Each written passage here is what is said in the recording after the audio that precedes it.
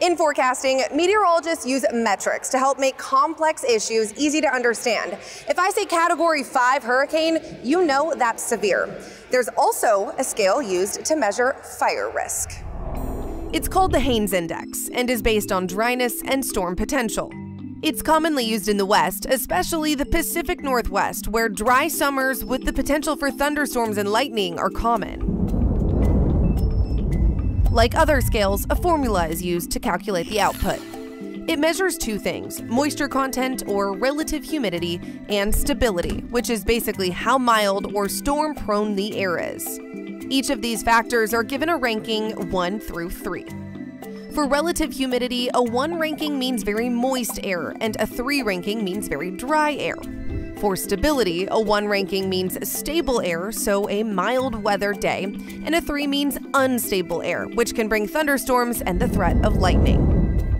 Those two numbers are added together to create a final ranking somewhere between 2 and 6. National Weather Service forecaster Steve Reedy says when the output is higher, so a 5 or 6, that means we have dry air with high thunderstorm potential, increasing the risk for fire.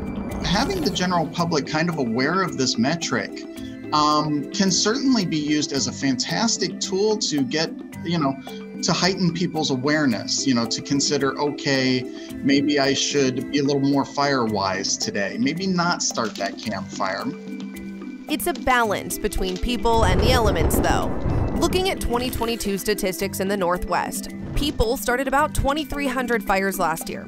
Lightning started about 1,200 fires. But more acres burned because of lightning. Close to 162,000 acres burned in human-caused fires, while about 562,000 acres burned in lightning-caused fires, showing just how severe lightning-caused fires can be. While it may not be very well known, this is why the Haines Index matters. Scientists say it's important to know when there are dry days that also have the potential for lightning. And its formation is complicated, but part of the reason why it is the way that it is so that it can break down this complicated information in a really digestible way. Another important factor in fire risk is winds. Winds are not factored into the Haines Index, but can definitely play a negative role on a fire-prone day.